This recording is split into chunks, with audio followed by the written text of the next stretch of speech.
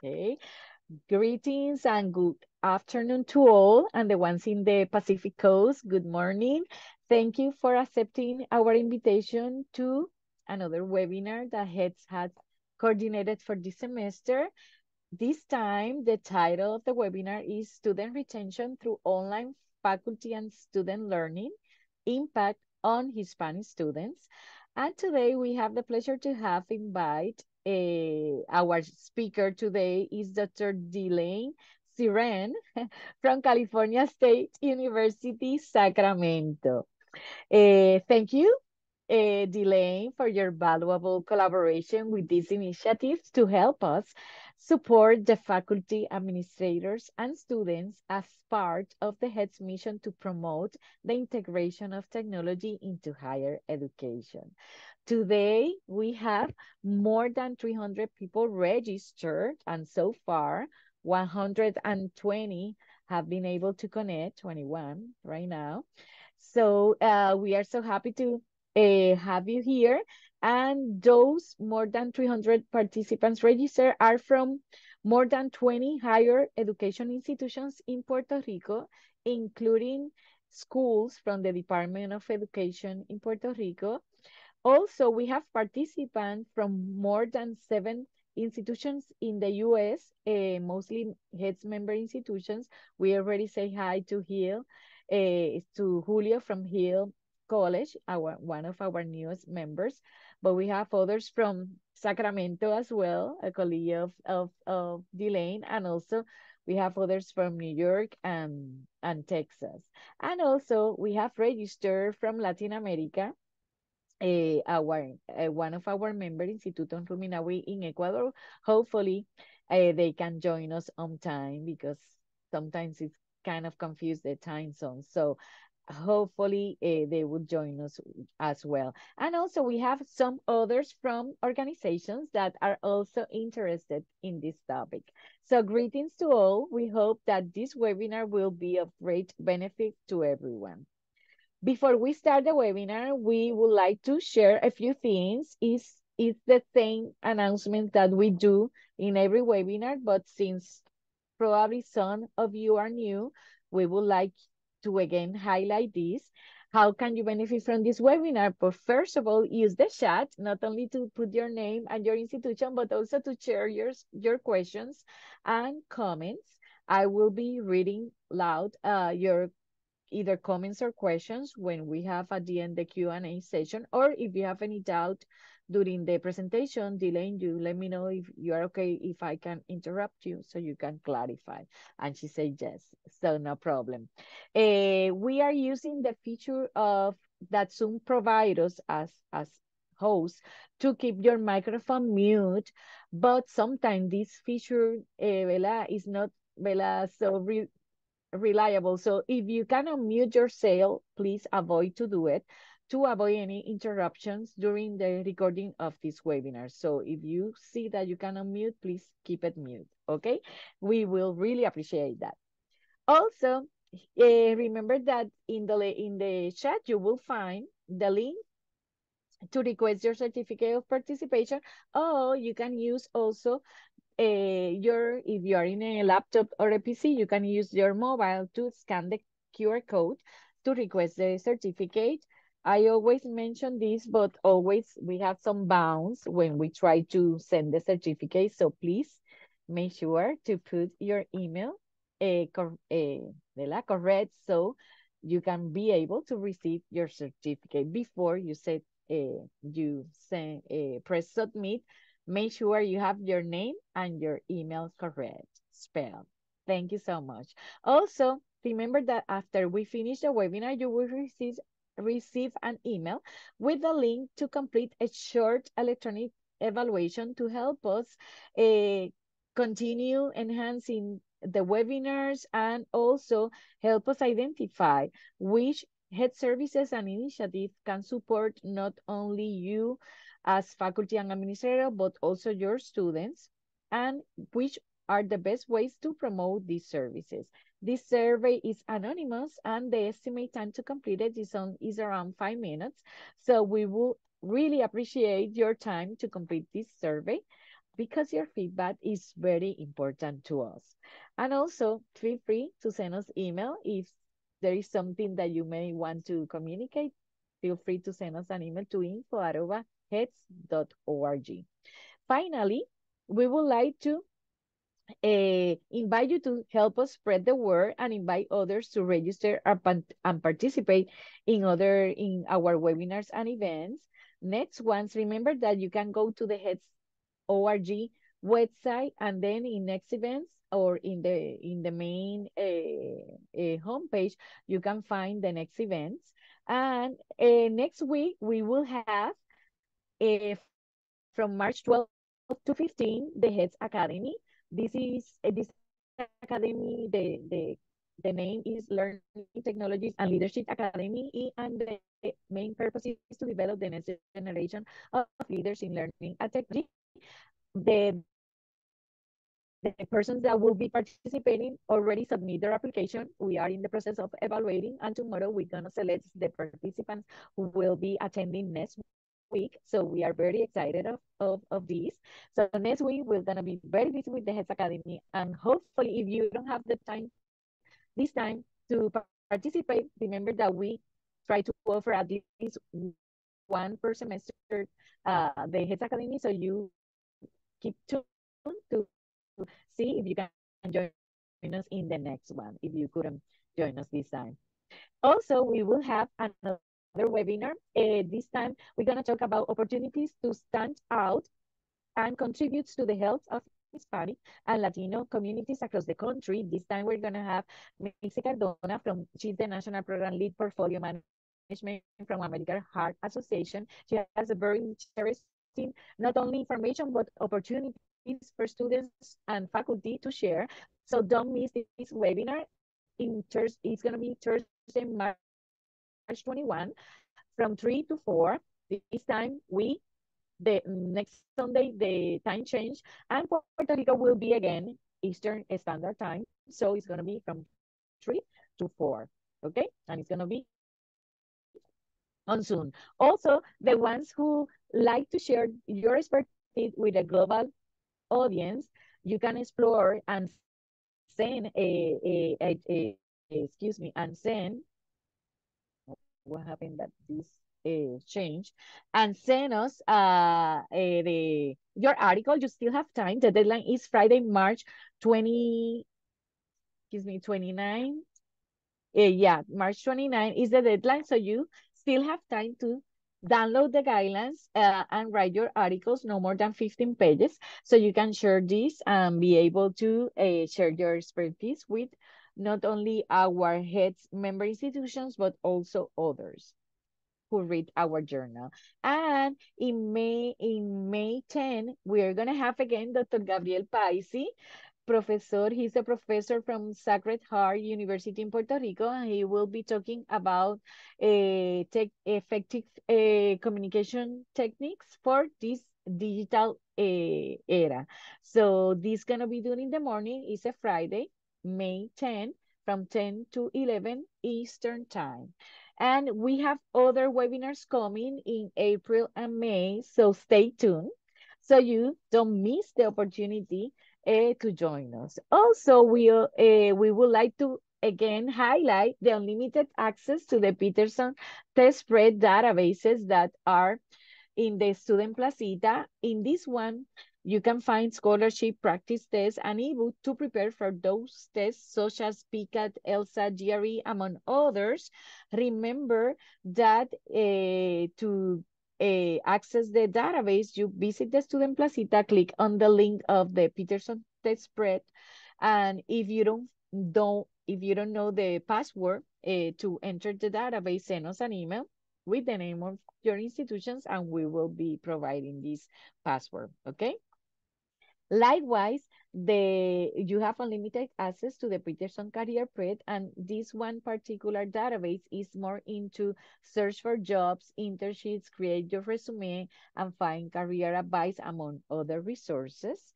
And again, visit the Student Placita and click on the Peterson Career Prep link to access the database. Let me tell you that they finally hear us. And now they have the menu in Spanish as well. So please feel free, although the test and some of the resources still in English, but the menu to navigate the database is in Spanish. So we invite you to take advantage of this new feature. And now we are ready to start our webinar today, but first I would like to read a brief summary of Dr. Delane Sirene. Dr. Delane Sirene is an emeritus faculty member of California State University, Sacramento.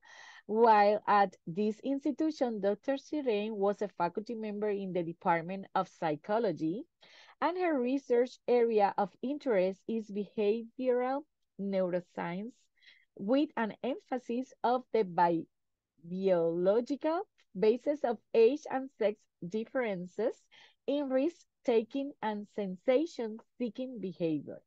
Over the years, Dr. Sirene introduced many psychology students to the use and joy of statistics in behavioral science.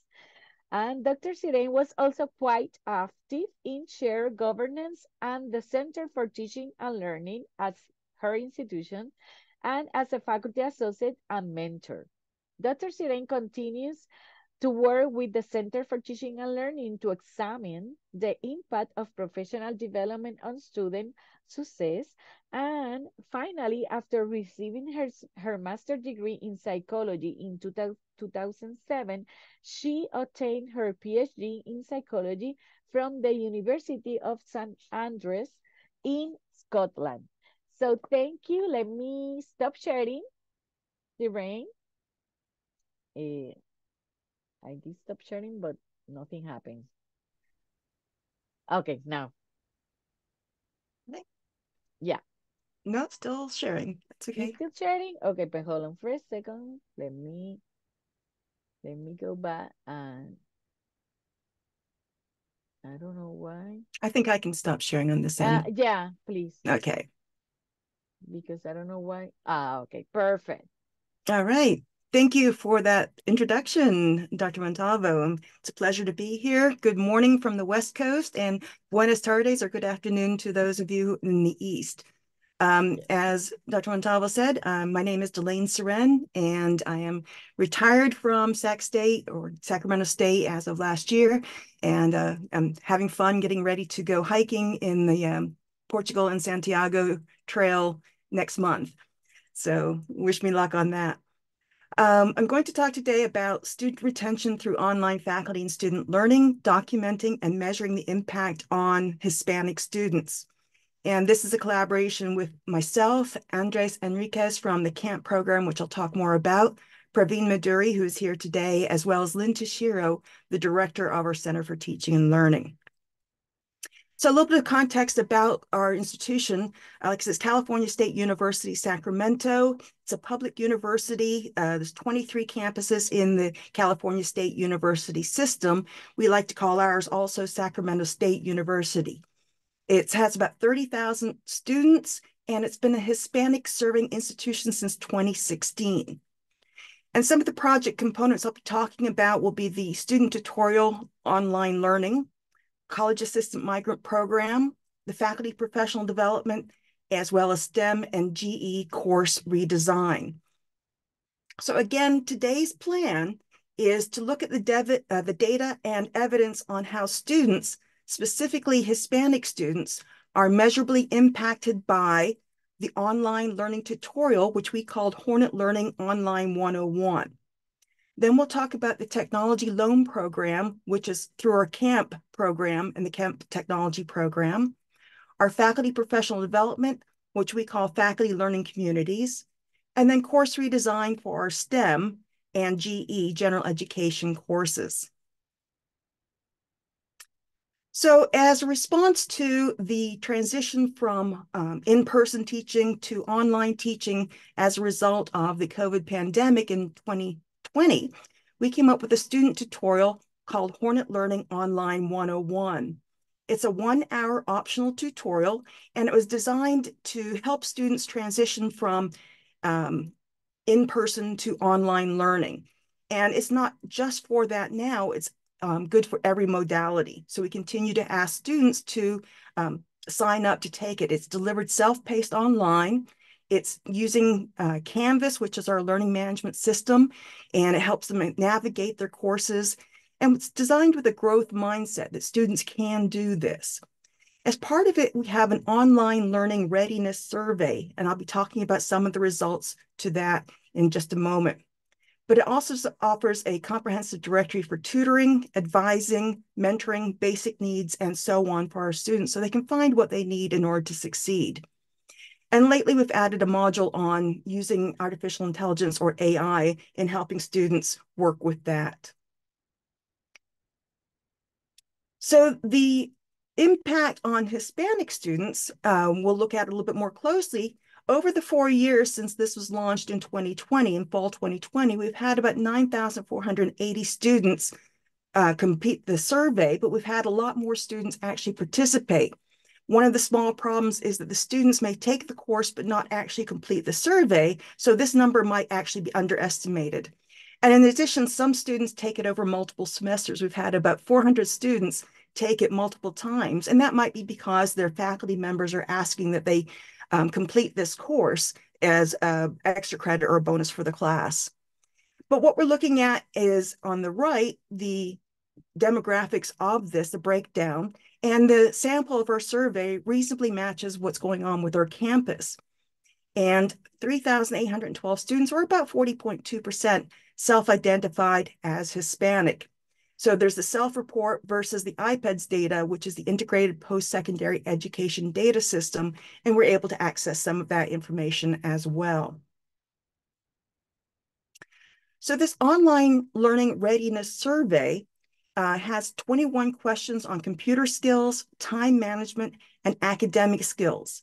And the responses were linked to the students' IDs as well as the campus demographics files. So again, the students were self-identifying their demographic, race and ethnicity, whether they were first generation, their gender, the cohort, and we were able to match that up with what the university had indicated. And we disaggregated the responses by ethnicity, as well as first generation status and so on.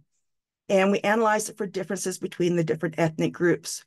So the Hispanic students, we also looked at whether or not they were first generation, whether neither parent attended college at all, first generation status, whether neither parent earned a 2 or 4 year degree, but one or both may have attended college, first generation status where neither parent attended college at all, and first generation status where neither parent earned a 2 or 4 year degree, but one or both may have attended college. So some of the examples of the questions on this survey were, I can toggle between 2 open software applications on my computer. I have access to someone who can help me with computer challenges. I can set aside a regular 5 to 8 hours per week to devote to an online class. And looking at this data a little bit more, the responses were on a 0 to 3 scale, 0 being not applicable, 1 disagree, 2 neutral, 3 agree, and left blank is no response. And so categorizing the averages for those, we consider a strength if the mean was 2.75, and we highlighted those in green. The challenges, the means are less than or equal to 2.5, and we highlighted those in orange. And overall, we looked at the number of strengths categories versus the number of challenges, the green versus the orange. And you can see that on the table. The orange lines are the ones, again, where students might have some challenges. The green lines are where the students might have some strengths. And at the bottom, we've got the comparison for the different groups, the number of strengths and the number of challenges that they might have. Yes. Yes, I have a question in the chat from Dr. Gabriela, Mm-hmm. Graciela, sorry, Tesan.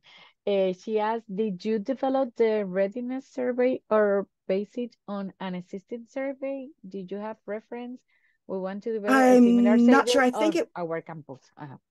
Oh, I think it was something that was self-developed, looking at some of the challenges that our students had. I can't answer that completely because I was not making up this. I was just in the back end analyzing the data. But that's a great question, and I'll be happy to find it out and get back to you on that. But I'm also happy to share this readiness survey if anyone would like that as well. So we looked at some of the strengths for Hispanic students specifically, where there was regular accessible computer, they were good at prioritizing responsibilities and following written instructions. Some of the challenges were having someone to help them with computer challenges, managing their time, and participating in live class discussions. And we'll look at the possible reasons for that in just a moment. The Hispanic students overall had 8 areas of strengths and 5 areas of challenges compared to 14 areas of strength and 1 area of challenges for white students. So something different is going on. Hispanic students are self-assessing as being a little less prepared for university. So looking at the why, instead of just the what is happening, we focused on our camp program. Now, our camp program means College Assistance Migrant Program, and the 23-24 cohort has 85 students. It's a federally funded program designed to serve students from migrant and seasonal farm working backgrounds and help them succeed at Sac State, more or less facilitating the transition from high school and to college, and then offers first-year support services to develop skills necessary to persist and graduate from college in a timely manner. A home away from home, if you will.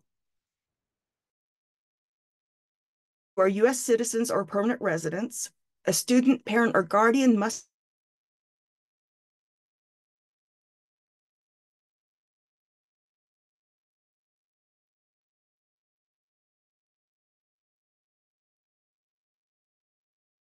decline sharply during the remote online instruction from fall 20 to spring 22.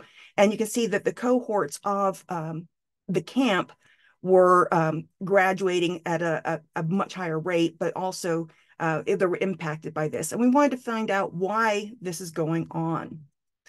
So some of the challenges to access to technology, we saw that students had access to computer, but we'll talk more about that.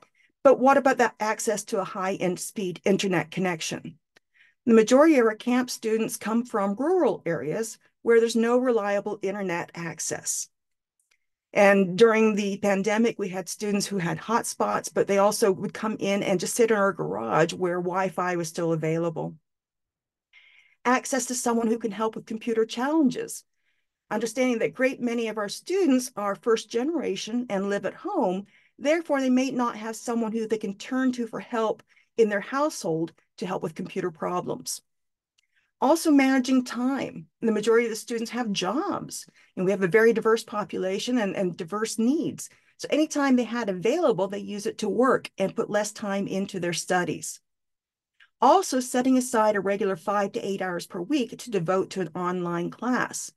So some of the challenges with this is that the students said that their parents do not understand why they're spending so much time online, because online to them meant, social media or, just surfing or playing games, and urging the students to find a job.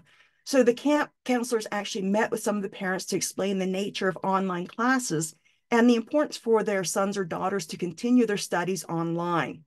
And so to many parents, again, physical labor was work. Passive computer use was not perceived as work. So some additional insights were that even what appeared to be strengths for the Hispanic students proved to have challenges. They talked about the access to a reliable computer. So although 94% of the Hispanic students reported having regular access to a reliable computer in the camp program, they observed students trying to take engineering final exams, for example, on their mobile phones, and other students without computers despite access to a campus computer loan program. And so we had an aha moment. Our campus computer loan program that was started during the pandemic and that transition required a faculty member to put in a request for the student to our IT department in order for that computer to be checked out. And they were checked out for a semester at a time. And a lot of times, even during finals week, the last week of classes, they were starting to ask for those computers back, maybe when students were needing them the most. And so because of that, instead of going through the central unit, we decided to come up with a technology program in fall 2023. The first phase of this is to fund through the National Science Foundation a laptop loan program where we had 50 computers designated for the camp program. And that facilitated long-term computer loan for 1 year or more through the camp program from the camp staff students know and trust. So it's the students, the people that they've been working with. And currently there were 9 computers on long-term loan for our students. The short-term computer loans inside the camp center are also available where students can check them out and work on the academic work with the support of peers as well as the camp staff. And there's 15 computers available at any time for short-term checkout, and at least 10 to 12 of those are used at any given day at every time. Okay, so that's an average of 50, 60 checkouts per week. And here's just a nice picture of some of our students working in the camp program, working together and working on some of those computers.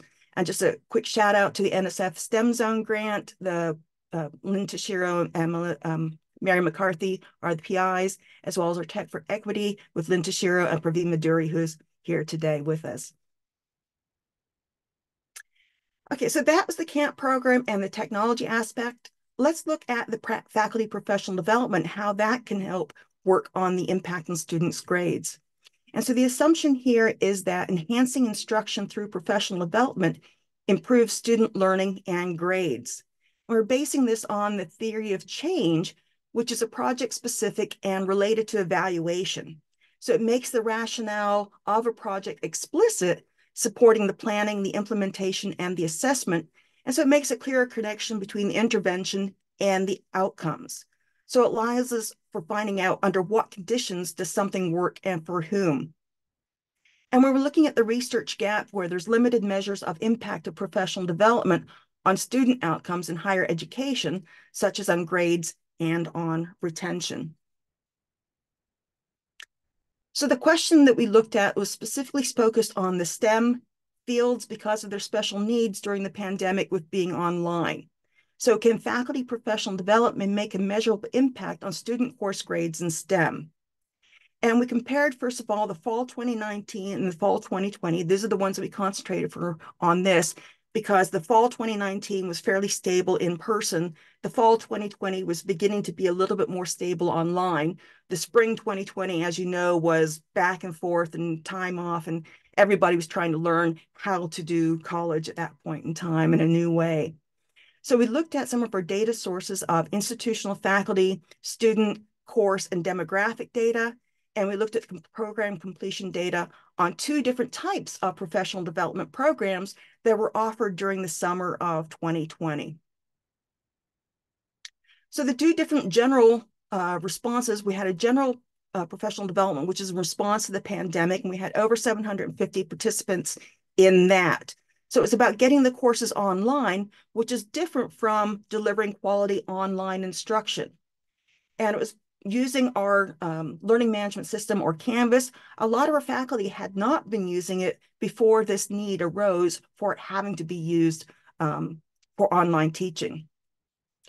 And it had cohorts of 30. It was 3 weeks, asynchronous online. And the STEM faculty didn't react very positive to that because it didn't address their specific needs, labs and other types of instructions that are typically more hands-on.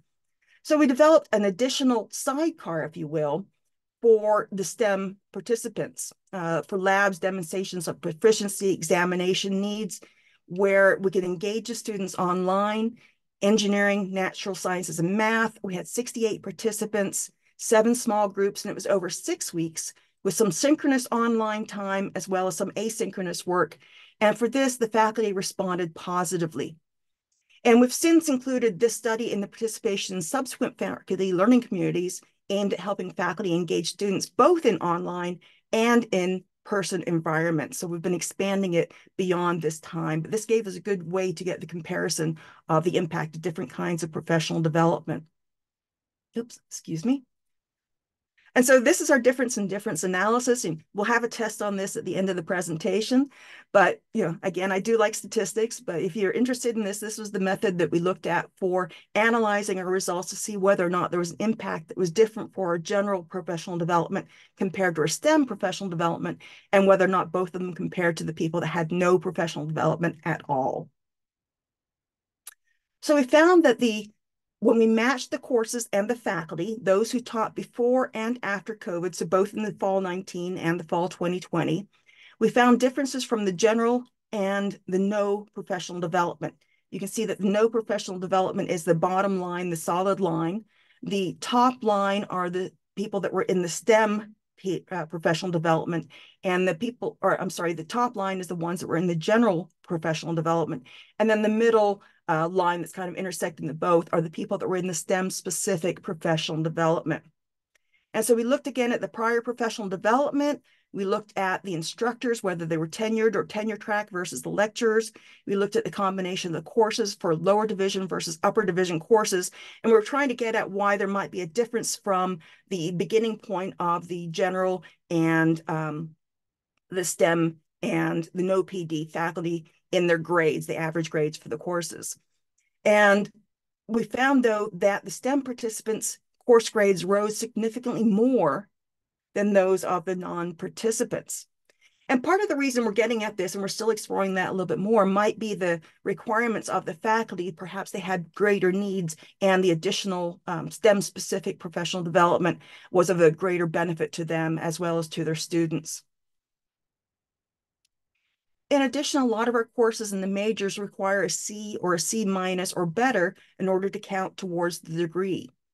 So our general professional development participants, DFW, those students who received a D, an F, or a W, which would then have to repeat the course, or the students might drop out or change majors, actually started out lower for those of the STEM PD participants and the non-participants. And again, that's just the opposite of what we found in the last one. They're hand in hand. There's a correlation between those.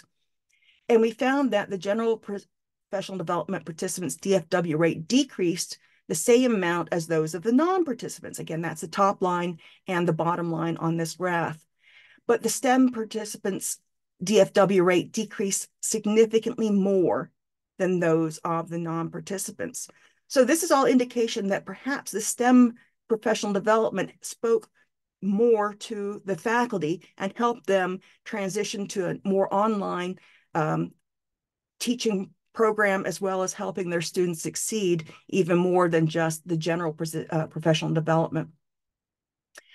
We did look at the equity gap in the course grades, and we didn't find any difference between them as far as the URM and the non-URM students. All the grades increased across all the groups. You can see on the left, the no treatment, the general professional development, and the STEM professional development. And we're still looking at this a little bit more and looking at some specific ethnic groups to see how it might change a little bit differently. But we did look at it in a little bit more in the DFW rates. In the no treatment and the general professional development, the difference in the DFW rates at the beginning versus the end for the URM went up slightly, not significantly higher, and it did drop a little bit for the non-URM students. But you can see in the STEM PD, for both groups, it decreased significantly. Okay, so we were able to lower the DFW rates, and again, that means that more students were succeeding in these courses, not having to repeat the courses, which takes extra time and extra money in order to complete their degrees. So what made it effective? We found it was discipline specific, also implements and models adult learning theory, structures authentic collaboration among faculty, models effective curricular planning and teaching practices, provides coaching and expert support, includes time for intentional reflection, and occurs over a sustained duration. Again, each of these courses, they were in small groups, faculty cohorts of about 30. They had people working with them, facilitators, to guide them through the instruction. And they also worked together with each other in discussion boards and feedback on how to help each other get through the pandemic. We also found out that faculty were more likely to participate when there was an online guided asynchronous portion that began over the summer. They could then take the course within that 6 to 8 week window and then actually try the techniques they learned in the fall. So that the summer would prepare them while they're still designing their courses, and then they can incorporate those changes in the fall when the courses actually start.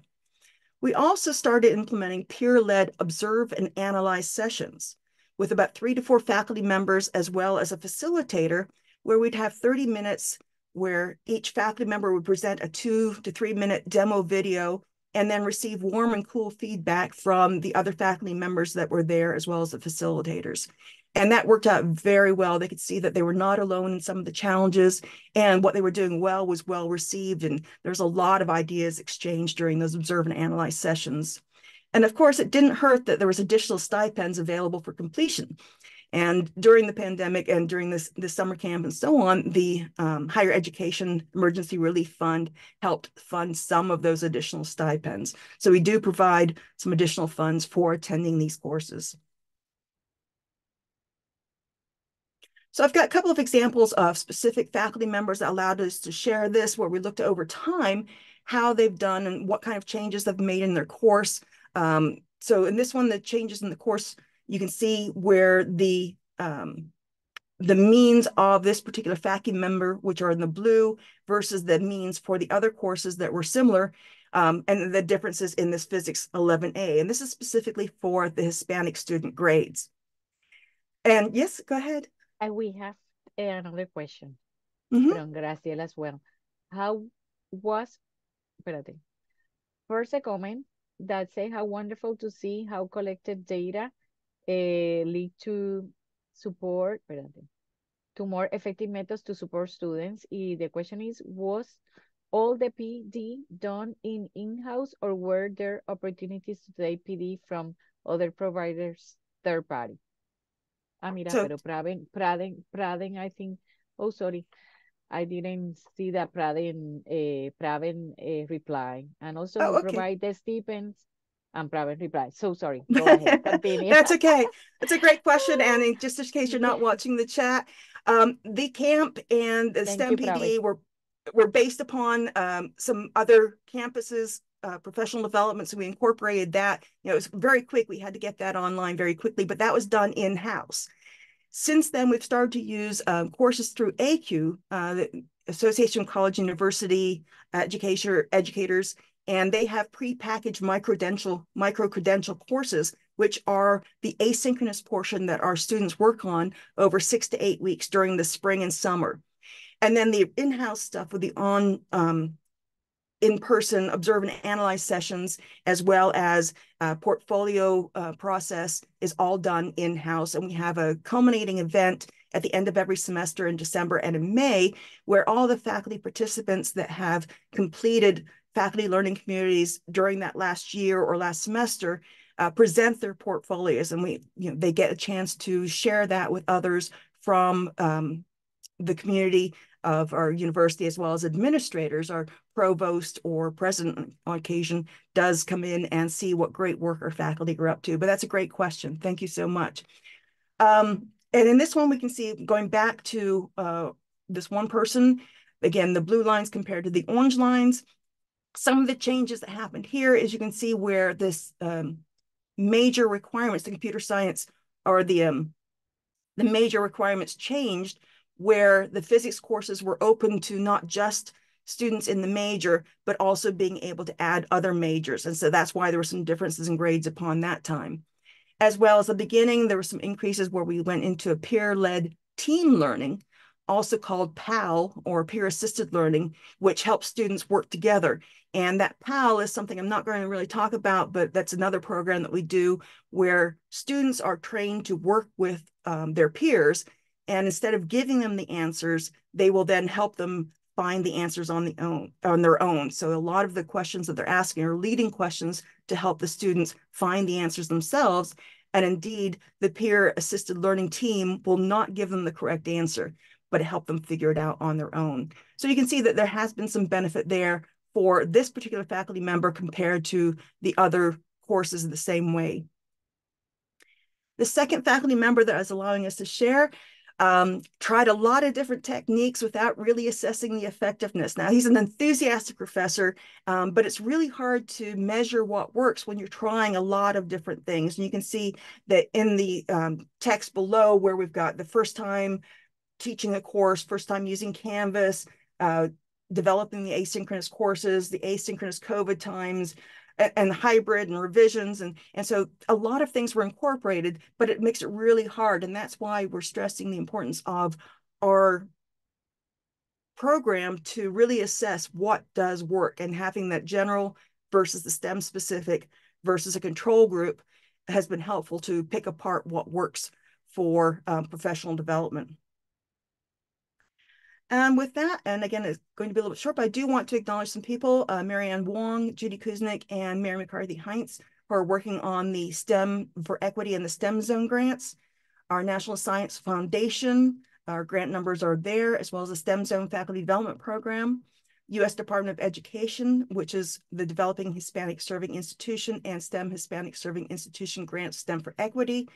And then we have researchers, Dizu and Sabrina Solanki, who helped us with those statistics from the University of California, Irvine, and kind of overseeing our research. And with that, I think I'd like to say thank you and open it up if there's any additional questions. Okay, excellent. I see other comments in the chat that it says, first of all, the instrument that you see, that's MIDI. Espérate, this stipends, yeah. Raven answered about the stipends, right? And then Dr. Yeah, the Miriam primary funding Jerez, for, yeah. yeah, the primary funding during the transition was from the HER funding, the higher education refunding. And since then, we've been using these grants to fund some additional professional development, as well as the stipends that are going on. We get a lot of interest in these courses. Okay, and then Dr. Miriam Jerez talk about the instrument that you use for obtaining the data was in English. And other question, do you know if Spanish students are proficiency in English language? Oh, good question. I'm not really sure on that. I know that Andres, who is working with our camp students, might have a better idea, but again, we're hoping that our students, in order to succeed, are proficient in the English language. A lot of them are first generation, but they're from California. So they're usually more proficient in the English language than maybe their parents. We see that. And unfortunately, a lot of them, unfortunately, speak only English and not necessarily Spanish. But I don't think that's been a problem. All our materials, though, are in English. But if a student requested it in another language, I'm sure we'd be able to accommodate them. Also, Dr. Guzman asked, do the STEM courses have math and English free Yes, courses? the STEM courses do have math. I'm not sure, but English might be part of the GE program. The first 2 years where the students are taking that general, there are some components that have an English requirement. I see there was another question about the labs, Yeah, whether they were in yes. person or online. And during the time of transition, we were able to offer some of the labs still in person, but again, with a lot of social distancing. And instead of just meeting once a week, we're having additional labs where there might be only 10 or 5 students in a lab at a time when this was going on. And people had to apply in order to continue doing them in person, with chemistry and so on. It might be a little bit easier to do them in person. But what we were incorporating with some of this STEM specific professional development are some of the alternatives like Labster, in order to do these in an online environment, as well as to engage students that way. So it was really up to what the professor felt comfortable doing, as well as what they felt was best for their students. And then there's also some things about the evaluation process and some questions that were going on there where, should we have cameras to watch the students taking the exams, or can we trust them, or can we design the assessments so that they deter cheating, and it's more based upon competencies rather than just ticking off a box.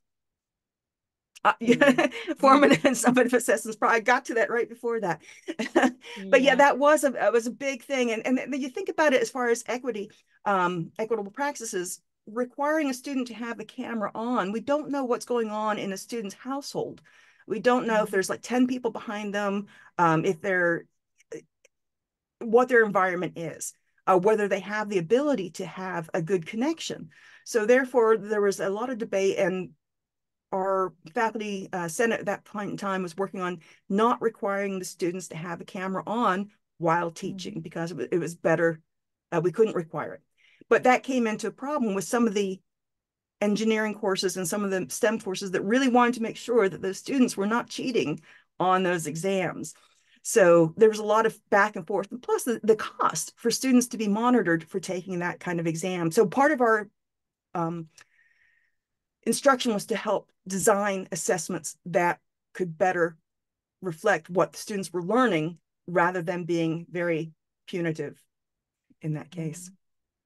Mm. I see that Professor Marian Toledo was confused with the time zone. Remember that Puerto Rico doesn't change the time zone, so that means when the East Coast put their clock 1 hour ahead, we are the same hour. So 3 o'clock Atlantic time, that is the time that we are the, ¿verdad? The one Yeah, I that think it's we 4 hours stay difference right is now. exactly in the Yeah. Eastern is Mm-hmm. 2 p.m. No, we are 1 hour, they are 1 hour, well, we are 1 hour ahead. 3 p.m. is 2 p.m. Eastern time. And in the promo, we always, since we know it's confusing, when we have the kind of time zones differences, we put it in the promo, a Atlantic time, Puerto Rico time, and then 2 p.m. Eastern time. I double Right. checked the promo and it was correct. So I'm so sorry, Professor Marianne, that you just arrived, but don't worry, everything have been recorded, and you can go to the HEAD's website. In next and past events, you will find first the next events, and then at the bottom of the page, you will have the recording of all of our prior webinars, including this one. And also the presentation, you can download it as well. So don't worry about it. Isaris just put below your comment, the comment of Mary Toledo, put the link to request the certificate here. So please make sure you put your name and email correct. Eh, Déjame ver. Melinda is asking, can we please have your email for further questions? Are you talking to me or talking to Delane? Melinda. I'm happy to answer any questions if you wish to email me. It's my name, the DE-LAINE.CYRENNE, as it's written up there, at csus.edu. And Sari, if you can put it in the chat, the email of Delane, because I guess it's for her because you already have our emails. So, Isari, if you can put it because your name, Delane, is kind of Yeah, I have the tricky to. email at doctor and I put an ¿Cómo es? Que you put the email on the chat? Okay. yeah, I put the name. Okay. Gracias, Isari. And also we have a question for Dr. Guzman. How were formative and summative assessment proctored? I think I've mentioned that one, whether or not they were going to be in person and so on. I see another Okay, couple of sorry. questions, one about QM certification, Quality Matters Uh-huh. certification. Yes. And our campus is very big on that. We do have additional grants that are looking at the impact of Quality Matters.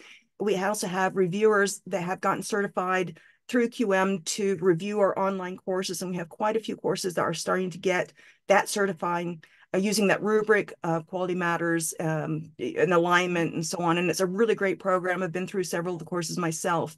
And more instructors are seeing the benefit of that and incorporating that, again, not just for online teaching, but for developing their Canvas course in order to go forward in the future. One of the things that we had in addition to the COVID pandemic, the previous year or the year or two before, we had fires, wildfires in California. And the smoke, the particulates were in the Sacramento area and necessitated closing campus for about 2 weeks. And this is before we had a plan in place to develop online or continuous teaching during times like this. So I think we're much better prepared, and QM helps us be prepared for having quality online instruction, not just getting the courses online. Did you also answer Lester Lopez when you mentioned AI? How do you incorporate it? Yes, Okay, I Delane. see that Praveen put something in there, and there are Uh-huh. several professional development courses going on right now. This is like the first semester we've started really concentrating on the impacts of dealing with AI. That was in progress last semester, but it's really this semester we've got a lot of cohorts starting and looking at that. And so we hope to have some results on how to help the faculty and help the faculty help the students. And the idea being to use AI and explain to students the good, the bad, and when it's appropriate to use it. Okay, great. Okay, it's too fast here, and I have a kind of delay. Yes, Professor Marianne, you can request the certificate now and commit yourself to see the recording. So sorry you didn't have the right time. We are really sorry about the confusion. And the Isari put the delay email over there. So please make sure if you have any questions, the lane is very accessible. We truly appreciate your kindness and Bella sharing your expertise on that. So thank you so much. All I see here is thank you, excellent presentation, excellent initiative. Thank you for sharing. So thank you so much. And from Luciana, Susana said, tremenda presentación, so great presentation in English. Gracias. And So I'd like to say yeah, thank you also for the hospitality when I was at the HETS conference yeah. in January. And I had the fortunate opportunity to spend an extra couple of weeks in Puerto Rico, traveling around the entire island. And so everybody was super friendly, just loved it. Excellent. Thank you. Thank you. Yeah, definitely. That's why we want to do this webinar, and not only because it was what you were recognized with the all track winners higher score when the evaluation committee evaluate all the proposals received. So, but also because it was one of the most popular topic, and we have a technical problem or issue with the recording at that time, and now we have the whole presentation record, so you will have access to this for future references, and definitely it's a very interesting approach, and we really appreciate your useful information.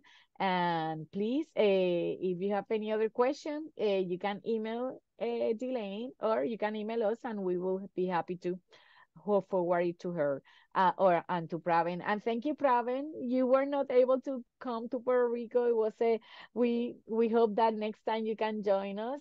And thank you so much for being able to sharing the Vela answering the questions and helping me and also Delay to reply all the questions in the chat. We truly appreciate that.